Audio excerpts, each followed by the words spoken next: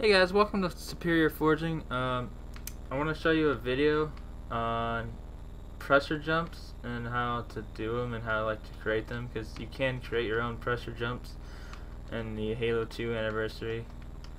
To start, as you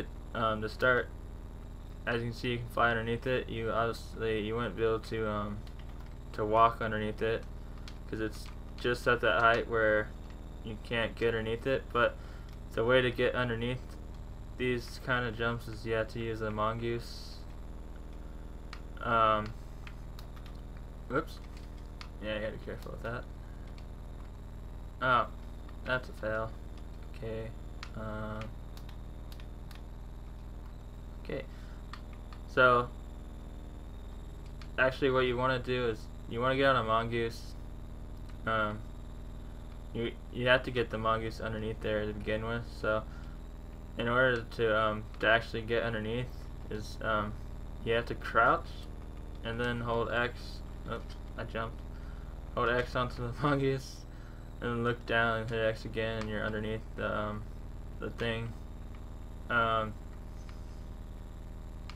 actually found this out because I was just forging racetracks and stuff, and I don't know, I was just playing around. I like jump maps a lot, so I was just testing it out to see what would happen.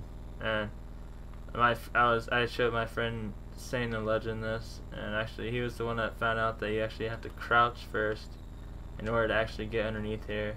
So as you see, you actually have to be in the crouch before to get down here, but I'll show you later.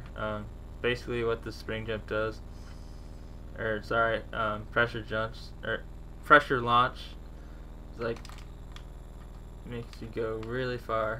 You can do this, you can actually go really far with this. Let me go ahead and show you how to build one. For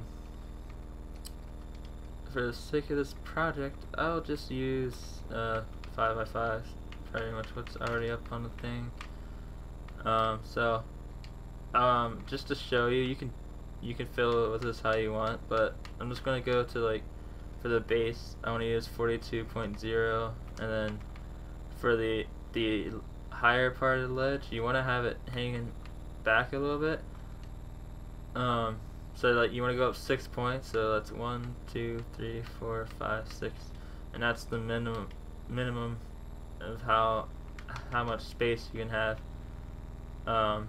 You might be able to go higher, to where you're not actually, to where you still can crouch underneath it, but I would think the lower you go, the better it would be, with the mongoose still being able to drive freely down there, because if you have it too tight, the mongoose won't move at all, and you're just it won't work. So you want to have this ledge a little bit off, so you have a support on the bottom.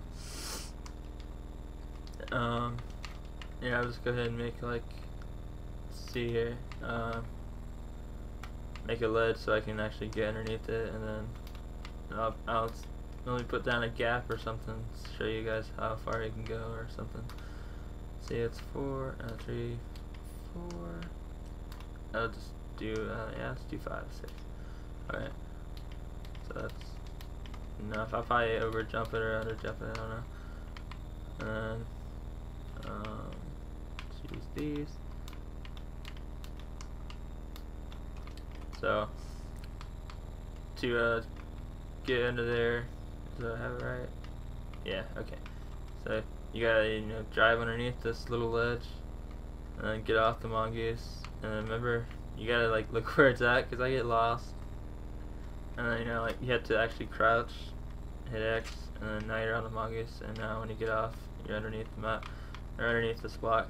And pretty much to make the spring jump work, or the pressure launch, you just want to get close to the edge and then spam the A button when you take off, so like that.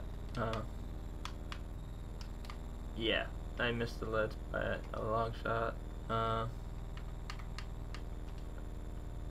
Pretty much you could land on this ledge. You have to fiddle around with it for a good landing, but also what you could do is, I'm gonna actually make a map eventually with this, where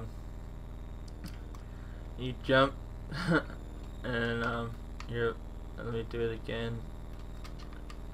With this pressure launch, it opens so many possibilities of what you could do, you know. Instead of just landing on a ledge, you can land off of that and then, you know, like sequence into another jump where you absolutely have to nail both of these. I failed again. These pressure launches, this is like, I don't know, maybe it's a little inconsistent or whatnot. I'm not really sure. Maybe I just suck at doing it. But sometimes you go really far and then sometimes you just don't go anywhere. So I'm sure I'm doing something wrong. There we go. You can see it. That was too high. Let me higher the ledge up a little bit. There we go. You go so far with these, and it's so cool. Oops, I didn't mean to do that. That's useless. So, oh no.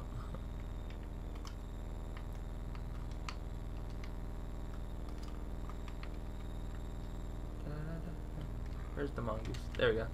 Alright, so get out the mongoose. There we go. As you can see, I went so far. So yeah, if you guys like jump maps, this could be pretty cool to put in one. I only made one so far. With the competitive version, I guess you can count as two. I don't know. It's called SF sequence. I didn't use this pressure launch because I didn't know it was a thing. I just found it. I found one in Halo 4, like on the gate, but like this is different where you can actually build them yourself. I don't know if you could ever do that in Halo 4. Never experienced it, I guess. But yeah, so this is the pressure launch on Halo 2 Anniversary. Hope you guys enjoyed this video, and see you next time.